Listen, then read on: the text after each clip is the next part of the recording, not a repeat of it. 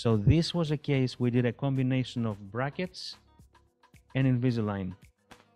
And here's what we did. We used the last attachment and we buried the wire into the attachment and we cacked the lower tray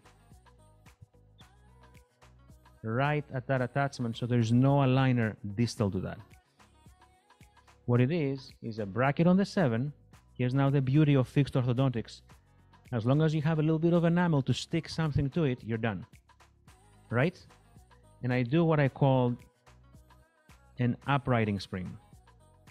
This is what the uprighting spring is all about.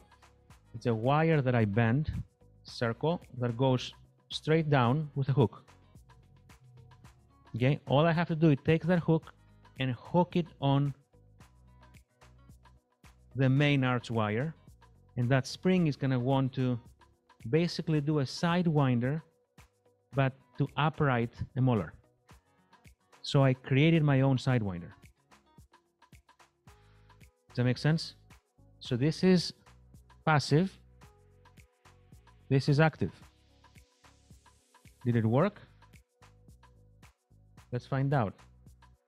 Second appointment, we put a separator to push it back. Look where we are now with a separator. And now we have such a great alignment. We put a NiTi.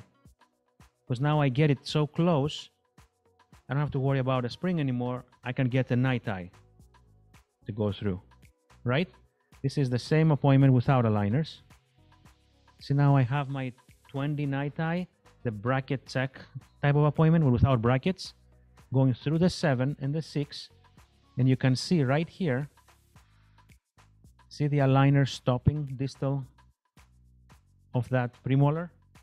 So she still maintains alignment and continuation of movement up front, but I get that NiTi on both sides to now start working. Well,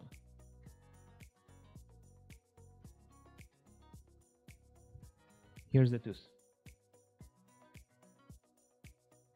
Let's look at the other side. Look at that. Look at the position. See how I can see the occlusal table of the 7? And this is now smacked up against the upper. Okay?